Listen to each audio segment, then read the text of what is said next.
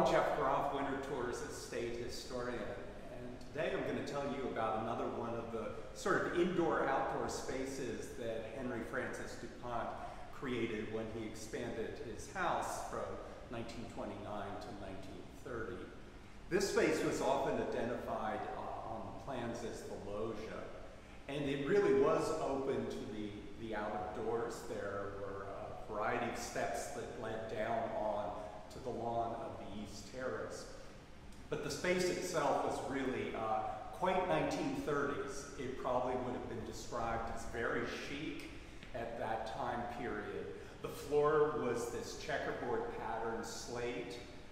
Around the room at that time were a variety of blue painted Chinese Chippendale wrought iron chairs, bamboo furniture, and then it was banked in many of the different corners and spaces with beautiful colored flowers, shrubs, things like that that helped HF sort of make his space for his house guests to enjoy a game, backgammon or bridge, or just relax.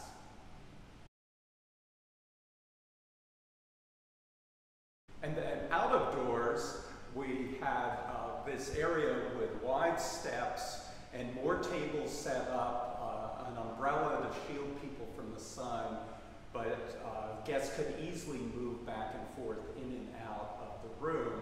This was also close to some areas where refreshments could be brought out, and on the floor plan it even shows just nearby here an ice cream room, which I think was a freezer room where sort of frozen ice cream and other treats could be kept.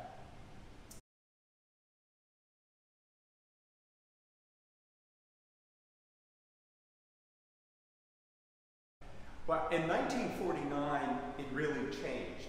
H.F. du Pont had been considering when he was going to change over his house to become the museum, and decided pretty much it was getting time to go ahead on that plan.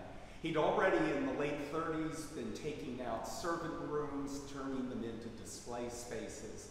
And so for this area, he created a hall of statues. He'd been collecting some wonderful early 19th century American wooden statues, painted white to look like marble or stone. Many of them sort of with patriotic themes, eagles, George Washington, things like that.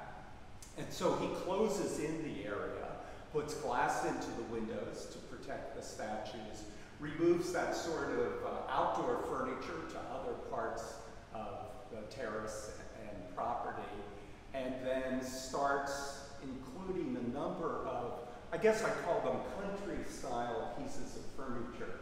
There are wonderful ladder-back chairs, there's a settle behind that, and then on the table itself, pieces of American redware. When I look at this, it's very reminiscent to me of what he had been doing in his summer house in Southampton on Long Island in the 1920s, very much interested in more what we might consider country or folk pieces. Above that settle is this very large coach builder's shop sign or trade sign. Again, a very colorful accent to the area.